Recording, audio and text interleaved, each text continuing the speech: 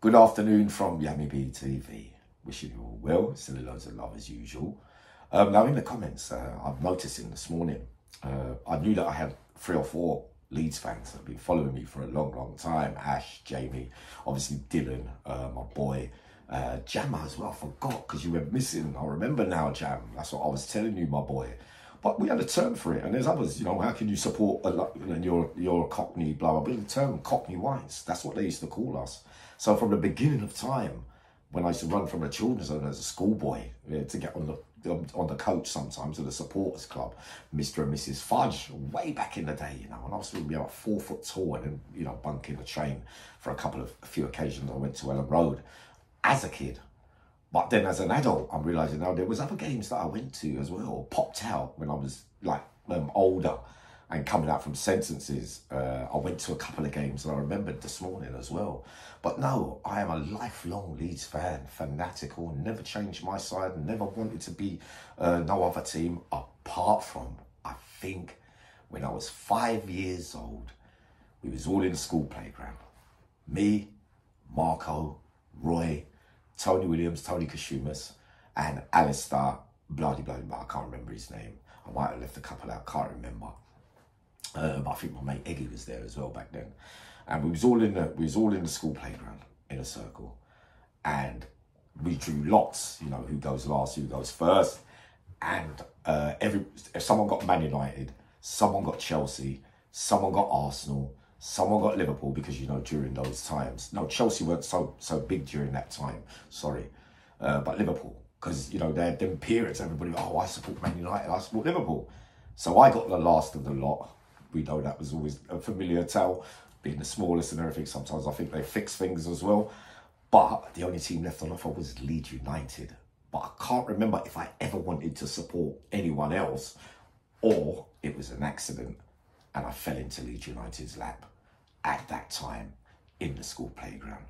Now, many of us, James McGregor, you know, my boy Andy, and, you know, many of you our age who grew up with Match of the Day in the early days when Barry Davies, John Motson, David Coleman, they were the BBC One commentators. ITV had Brian Moore. You had Grandstand with Frank Boff, and you had that geezer with the tash, Dickie Davis, Dickie Davis. But I was a BBC One man, because I don't know why, because I believe those 3 commentators were the best commentators that I ever listened to. And, you know, as schoolboys, we practice things, and, you know, being the way that I was, I used to like taking off their voices and things like that. You know, that's how deep I got into football. It was a real love of mine. I can remember, you know, looking at the printing, you know, waiting for the final scores to come up, because you remember Frank Boff used to have his earpiece in Grandstand, because they used to all kind of cover all sports in those days, for you lot that don't know, like badminton, cycling, and all in that sporting Saturday afternoon. So it wasn't like it is today, where you get the results anywhere and everywhere. There was Radio 2, and Radio 5 came much later on, and then you had Alan Green and Peter Jones, a Welshman as well, sadly, rest in peace, Peter. What a commentator, full of passion. Trust me, Alan Green as well, heavy commentator. So we only had that. So he used to have the earpiece in his ear, and he said, I'm hearing Leeds United, and you flutters and you wait. It used to be a catastrophe when I was younger, when Leeds used to lose. It was like you go to bed and you think, oh no. And then we had all our favourite players, you know, that we are the hardest shot in football, you know. There was arguments over that, because Peter Lorimer was my hero.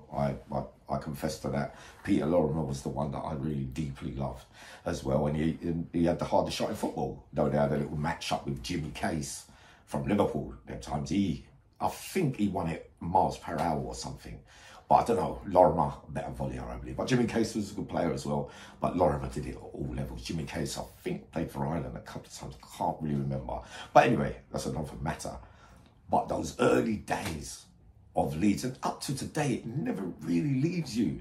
Especially when you get in with the crowd. So you think now, you got James, and you know, I didn't even know until 2 months ago that I could go on YouTube and watch all the 1970s games, you know, with all those commentators. You know, you're thinking back because of all the institutions. I said, lie on my bed and I wish I could go to a game.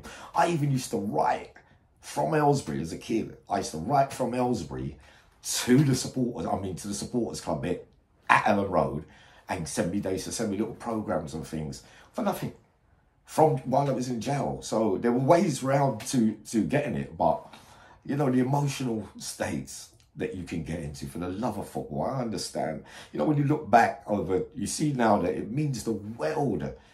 But it's not everything. I know some of you say, but it does. It can get that deep. I swear. It is really, really deep. You don't want to lose. You can carry on into the next day. Now we get older, we know that you have to face defeat. But those early days at the road, where I told you, ran away from a children's home, got nicked in Leeds, had to be brought back by the police into care, blah, blah, blah. I think I went to another couple of games. I was a bit of a sad one. I won't go into that today, because that same person that, you know, was in the children's home, he took me up there to Leeds. But I think that's still going to be in my book. But you know the story about that. And imagine being in there as well, sitting in the stands with him, and you just don't want him near you. And you're watching the game, and Kevin Hurd, I think they had a player called Kevin Hurd way back in the day, to call him Jasper Carrot, right? Jasper Carrot. But he had a good shot on him. This was the early days. I think that was the team after the Bremners, the Clarks, Giles, Mick Jones as well, and of course the great Eddie Gray and Peter Lorimer in that midfield, all of them capable of scoring great goals. That period there, being a kid, Leeds United from 69 to 74, glory years. Cup finals, lost in the final against Sunderland in Portfield. That goal, but I'll never forget Peter Lorimer, that shot, and Montgomery pushed it up onto the bar. It looked like it crossed the line. I remember that was 1973. Sunderland, one of the biggest upsets, because Leeds were, and Leeds supporters, you know and I know, we are a bit suckers for losing to smaller teams. Even up to today, I get frightened when we get a non-league team in the cup draws and things like that. Because you go back as far as when Colchester, they had a player called, I think his name was Ray Crawford, don't quote me on that, but I know his surname was Crawford. He used to score screamers. Leeds went there in a cup tie, and I was watching him, and it was like I couldn't, everything, we went 3-0 down at Colchester. I think they were either 4th division or non-league, right? We got 2 late goals, and it was cliffhanging right to the end, and I just cried like a baby. I know, because when you're the big team, a winning team, everybody wants you to lose.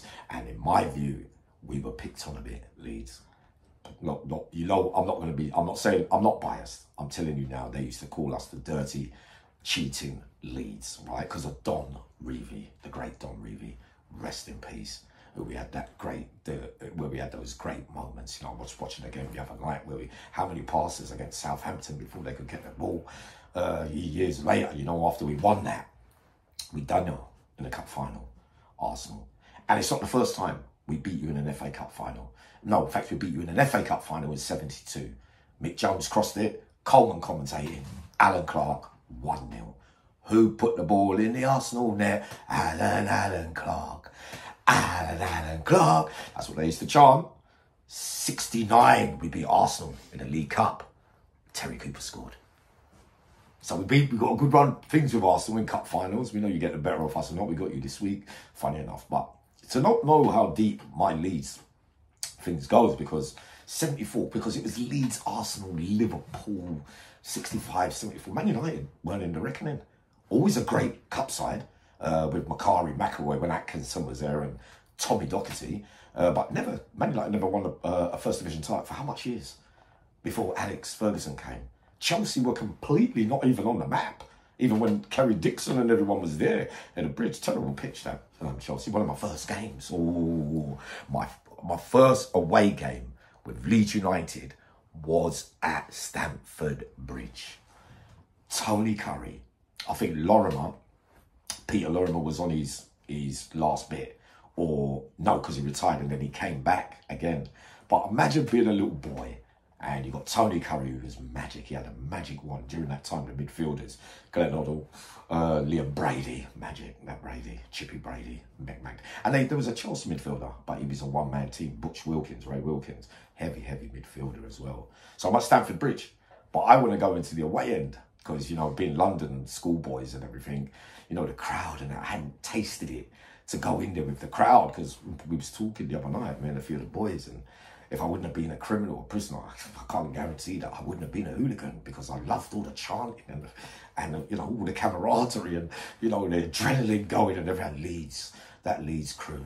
A man reminds me the other day of the service crew. You know, we don't promote violence no more, but I often wonder if I wouldn't have gone to prison, because I would have been following Leeds all that time, I believe. What was I just going to say there? Yeah, so during that time, with that little run there, like with Curry, Lorimer, but Bremner's, that era was just fading out when I started to go and watch. Do you see what I mean? Because that early days, 78, 76, the last of that, the Bremners, the Charltons and Coopers and whatever, were all gone. So Tony Curry, after 3 minutes at the bridge, having wanted to go into the weigh-in but too scared because of the violence. Chelsea had a geezer called Babsy or something, a one-arm geezer. Everybody used to chant and all the crowd would come rushing, because I went to Chelsea, Arsenal, Tottenham, because of Leeds being out of London. I used to just go and watch football because it was my first love, as well as a little bit of boxing when I was smaller, but I was too small, obviously, at that real at 8, 9, 10, but it was a Four Feathers club across the road, and we used to go and play sports there. But after 3 minutes, imagine you got a dream all night, and all you were thinking, I hope Peter Lorimer scores, I hope Tony Curry hits one. I'm thinking, was Ray Hankin there, or John Hawley during that time, and Arthur Graham? But I remember Tony Curry drops a ball in 3 minutes in, and after 3 minutes, Lorimer scores. And I tried to celebrate in the Chelsea end, and my 2 arms on my shoulders, they were taller than me, my mates, push you down, Yammy. Oh, you know, because you're a bit frightened, thinking, you know, we see it, you saw it, hooliganism was real bad in them days. But the second lot that came, so after 74, really, we had the real misery years, you know, with Jimmy Adamson, Armfield. Jimmy, good man, Jimmy, very emotional man. Really liked him. I think rest in peace now as well, if my memory corrects me. Some of them dreary days, and going to school, I remember before, you know, I started the institutional run, and, you know, to see us like what up and then all of a sudden you're down, and you're going to get relegated. Leeds, all the way down, disappeared, till not O'Leary, Howard Wilkinson. So then it all changed then. So I had to be in prison when that run happened. And I was over there. That was running about the times I won the local. Done Armley, Loudon Grange around that side. There were loads of Leeds supporters there. Howard Wilkinson. No, Howard Wilkinson wasn't there. No, Howard Wilkinson, that was before. That was 92, the last First Division. That's when it was. Rod Wallace, Chapman, Cantona was at Leeds before the drama with you know who. And Alex Ferguson nicked him. Biggest purchase and remarkable results for getting him off us. Imagine Leeds. It's like when they sold Jordan McQueen, Joe Jordan, rest in peace, Joe, and Gordon McQueen to Man United as a double when things started to go wrong. I remember being in Butlins holiday camp and seeing that. I didn't want Jordan and Gordon McQueen to go there. But Howard Wilkinson came, and we got it, because he's a very great tactician. Not everybody's cup of tea, but hey, he was the last man to win the First Division title. So I was still running around in the institutions at that time. And that final game, I think it was at Sheffield United, and we won 3-2. Man United lost at West Ham in the week, missed loads of chances. So we nicked it, I think, because they beat us twice that season. So I thought, not saying they were a better team than us, we ended up winning Division 1. That's how football goes. At the end of the day, you beat us twice, but you didn't beat some of the teams that we beat, if you get what I mean. So I can remember that day. I can remember crying in Coldenley, because remember there's no TVs or nothing in the cell then, so you're watching on the big, and you see Wallace, all of them chat. And when I came out, like, go back a bit before that, because remember the Queen's Pardon, I came out in 1990, forgot to tell you, and I went to the Rumbelows Cup night match, but this time now I'm taking it, going into the seats, and I'm sitting here. The seats is less trouble them days in the stand, because remember there was no seats in the other place. So I'm out. This is before I got nicked for that thing in Knightsbridge. And Gary McAllister, Gordon Strachan, rest in peace Gary Speed, Chapman, Wallace, and Dorigo, and no, not Dorigo, Ian Hart and Kelly, I think, and about Gary Kelly, and you had Fairclough and Chris White in the centre. And I thought they were dodgy centre halves when we signed them. I thought they were bit part players, but Howard Wilkinson turned them into beaters. I was surprised. And after 3 minutes again, early on, sitting in my seat, Gary McAllister hit a 30-yarder into the top corner. And I was jumping in the seats, right? Jumping. And this is what I loved about Leeds. It's probably the same with all supporters. Because they all started jumping up and down with Leeds. But everybody hugs each other, even strangers. But those earliest times of wanting to chant and shout, and I was too small. And I always wanted to get in with the crowd. I told you the time I went to Filbert Street. During that time, when we was on the downslide, I think Terry Connor was at Leeds. I can't remember who the manager was later. He had a little run youth team from Leeds through Terry Connor. You're in a crowd jumping, but you know the chanting, you know marching on together. We're Leeds, we're Leeds, we're Leeds. You know, every time there's a corner and all that. I think Wolves tried to make our song marching on together. You know, I'll get back to that one day. Or they say they had it before us, they didn't. I might be wrong though. But yeah, so you're in the crowd at Leicester, and you know you have to win because you're fighting relegation. I think I was in a approved school then. That was before, yeah, I've gone back a bit. And you know when you're in the crowd, sorry, you're jumping up and down, but you're thinking if Leeds score today, you're gonna get squashed, mate.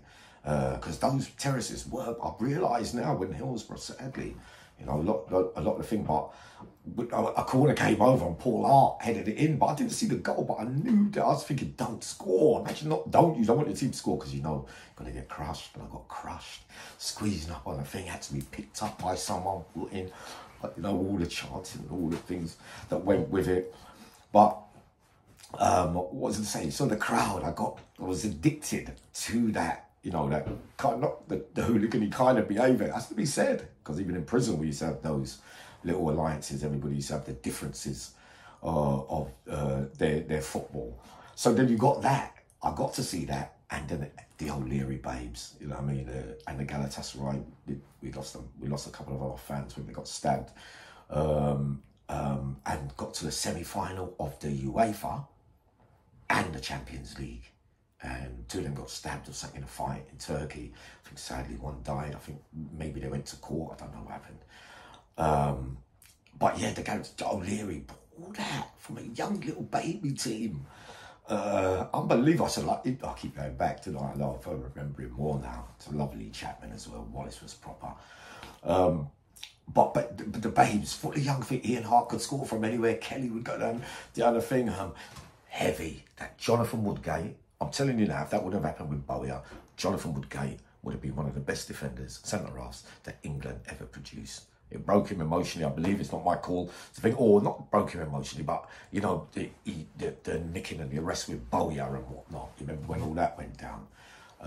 And that's when I was in Loudon, blah, blah, blah, Army, when O'Leary's babes, there's a geezer called Wiggy, big strong geezer, Chivy, from Leeds as well. And they always used to call me out into the, you know, when we always used to meet in the Sky Room and watch it. And that season there, when the 2 cup finals and near enough pushing for the Premiership, but not quite.